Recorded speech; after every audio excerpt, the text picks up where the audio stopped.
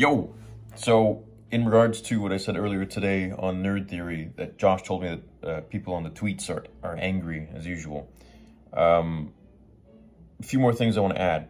If you don't like my opinions on things, don't watch. If you expect me to bend my knee to you and your will or anything, I won't. I will always stay true to my opinions and what I think about Star Wars, because having a fan base, if you want to call it that, or a high subscriber count, doesn't take away my voice in the sense that I am free to say what I want to say. I'm free as if it was, I had no following, I had no fans, I had no nothing, as if I was, well, just a Star Wars fan.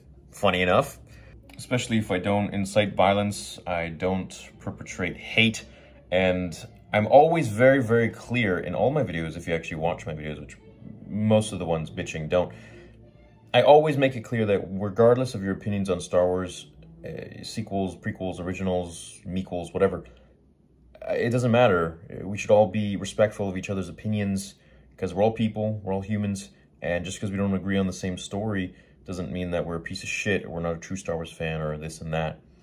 So if you actually watch my videos, you would know that, but I guess that slipped.